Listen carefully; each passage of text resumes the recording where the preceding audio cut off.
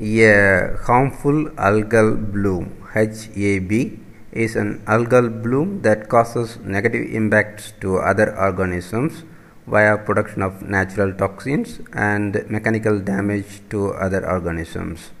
HABs are often associated with large-scale marine mortality events and have been associated with various types of shellfish poisonings.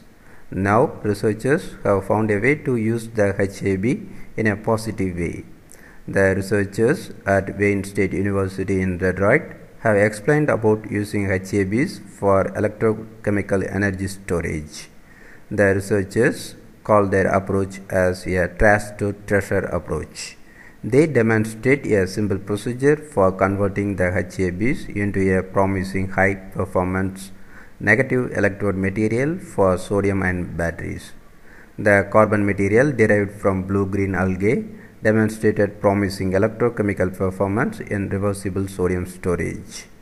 Overall, the researchers explained that this trash-to-treasure conversion process addresses two problems at once: mitigating the HAB problem in freshwater lakes and providing a useful electrode material for sodium-ion batteries, which have a large potential cost advantage over lithium-ion batteries.